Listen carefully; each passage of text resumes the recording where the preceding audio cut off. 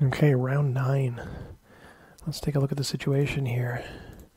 USA bought a submarine and 12 infantry. Submarine is an interesting choice. He's using it to deter this sneak attack here. So that shows that he's aware of what I've done. He combated South Africa. You're liberating that. Egypt, liberating that as well. So he's trying to push me back in Africa here. It would be nice to have an artillery or something here on the Rhodesia to be able to counter that, but I don't have it. Then USSR bought 5 infantry and an artillery, repaired his industrial complex, took Bulgaria, Yakut, and Persia. Okay. So Germany is up. Dealing with a huge multi-nation stack here in Belarus. Some lightly defended fleets, but of course I don't have the air to do anything about it. It's interesting. Dealing with some damage, but I think I can deal with that. This allows me to build 7 guys, and then I could just repair 2 and build 2 more. So just infantry is good. Do want to do some land swaps and beat back some of these forces that are here. And I think I'm going to abandon this sort of stack now that he's doing this. I don't think there's any basis for me having a big stack here. So we will try to do the long swap here. And I think I'm going to send a tank down to Bulgaria because I can.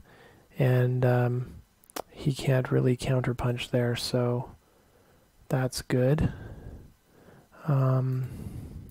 Infantry and artillery here. We'll send the fighter. And I think that's 4 on 3, 2 on 1.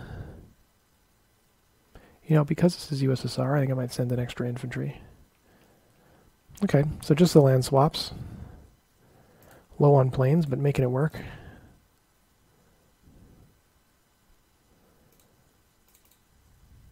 Got him. No cost there in Ukraine. Bulgaria should be a clean one with the tank present. Assuming I hit him. There we go. And Baltic, this is the one probably where it's a bit contentious, but I might even turn this into a strafe if I, accidentally strafe it. 1 for 1, we'll keep going. 1 for 1. Looks like the kind of battle it is. Alright, so we whittled him down and took the land for a bare minimum. Okay, so I'm going to keep my planes west. Get my infantry out of here. Do I really need 32 defenders in France? That is a good question. His American transports are a bit far back right now, so there's not a significant threat there. He's got 4 here, 4 British here, that's 8. Means he can bring like 16 guys anywhere, so really I'm not worried about France at all. I am dealing with tanks here in Belarus, so these Poland guys are going to pull right back but leave 1, so I don't get, he doesn't get the free blitz there. I don't think I have the spare troops to sort of make a big stack here and challenge this right now, so I'm going to leave that not done. And we'll just end it there. It's always simple when you're poor, surrounded. So I still like my position, but I really don't like this attack power deficit. Germany's a bit pressed for income right now, and the Japanese need to make it up. So 84 is not enough to kind of overtake them. I need to get a little more than that. I need to be swapping more land. Interestingly, looking at USSR, I think he has reinforced Kazakh a little bit. Yeah, so he brought in 9 new guys to Kazakh, and he's now have 5 allied planes there as well. But of course, I'm not looking to hit Kazakh, because of course, the advantage of the Chinese route is that you've got multiple lands, so what I can do ultimately is move into Xinjiang, and that's what I'm going to be thinking about as Japan, is can I move into Xinjiang? And looking at this force, very heavy in infantry, with a multi-nation defense, he's not going to be able to stop me from moving here. And then if he wants me to not move into Novo, he's going to have to retreat. So then if he doesn't, of course I move into Novo, and then from there I'm land swapping all this territory, and he has to abandon Kazakh to defend Moscow. So it's different luck. He's going to need more artillery than this to hold me back. All right, Japan's turn, round 9. Let's take a look at the UK move. He bought 7 infantry. He had bombing raided me again. Northwest Baltic, Poland. Nice losses for him there in Poland, Ukraine. Yeah, okay. Mobilization, just 7 infantry in UK. Okay. So for Japan, what I want to think about is, of course, can I attack this? He's got 36 and 9 is 45. Guys, I think what I was going to do was I wanted to move up here into Xinjiang, threaten more territories, expand my trading. That's definitely it. I definitely need to take Persia because this is too much of a threat. And I need to think about what I'm going to do about this down at the bottom. I do have some planes up here. 1, 2, 3, 4. I only have 3. 1, 2, 3, 4. He's kind of well defended enough to stop me attacking either fleet just now. What's nice is he hasn't even traded Xinjiang, so I could just land my planes there, so it's super easy to defend and hold. He's countered this. I'd like to build a balance of infantry and artillery, I think, this turn. Something like that. It's probably a bit overkill. You know, I could do like... Do I want to build any other, like, ships, serious ships or anything? No, I'd like to build a fighter is what I'd like to build. So what if I had it like that? Is that 13? One is 14, 16. Yeah, that's nice. A fighter and mostly land. Okay.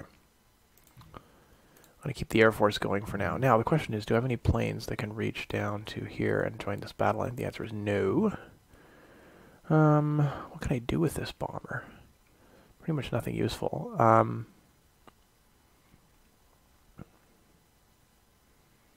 could attack one of these territories and then land in Xinjiang afterward. Could attack both of them even. Then this bomber can go here. I think the tank's going to come to Xinjiang because he can. And I don't think I'm actually going to attack this territory because Novo, because that would require sending a second infantry there, which I'm not prepared to do. I want to take out the north. There's this. Could actually cancel one guy and send him to Persia. I can also send the entire fighter stack to Persia, and then they can still land in Xinjiang next turn, so that's pretty easy.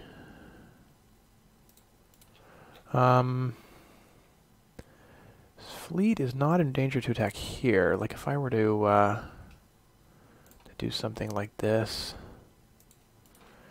Am I in range of like a huge plane stack here? Yeah, he's got 5 British fighters. Which means if I have the battleship, 2 carriers and a destroyer, that's 5. If I bring like a fighter, I'm safe. Got this guy. There's a couple things I could do. These guys could land here. I kind of like the idea of taking this because he's alone, he's an artillery.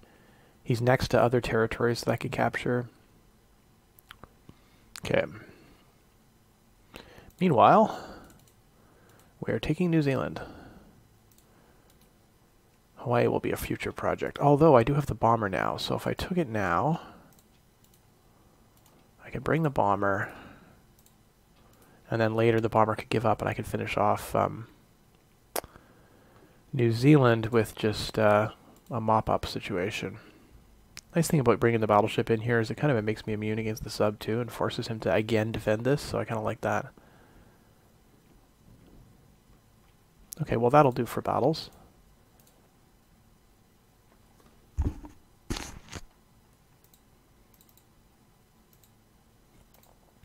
Nice clean capture on Egypt.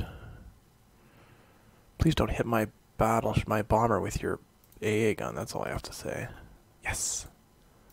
Should be straightforward then. 4 infantry and a bomber. Huh.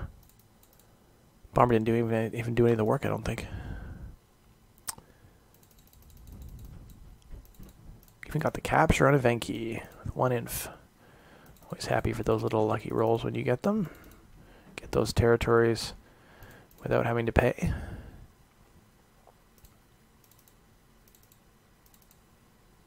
One loss on Persia. Okay, it is time for Xinjiang.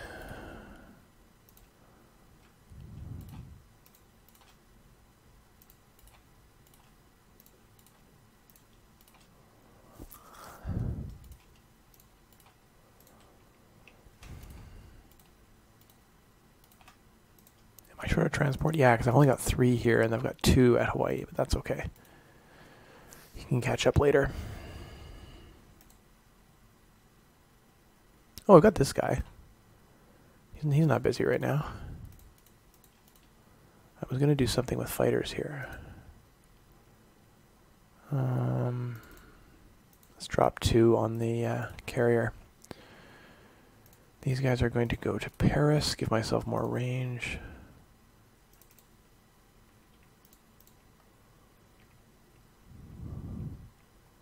Alright, I like it. 1 VC away from a win now as well with the Hawaii capture. Basically, Karelia is the missing piece, which I have no danger of taking anytime soon. Well, theoretically, if I had like a tank and a Venki and he left it undefended, I could sneak in or something like that, but the Americans have a force which could recapture in all those scenarios, so it's maybe not much. Okay, back to you, Charmander.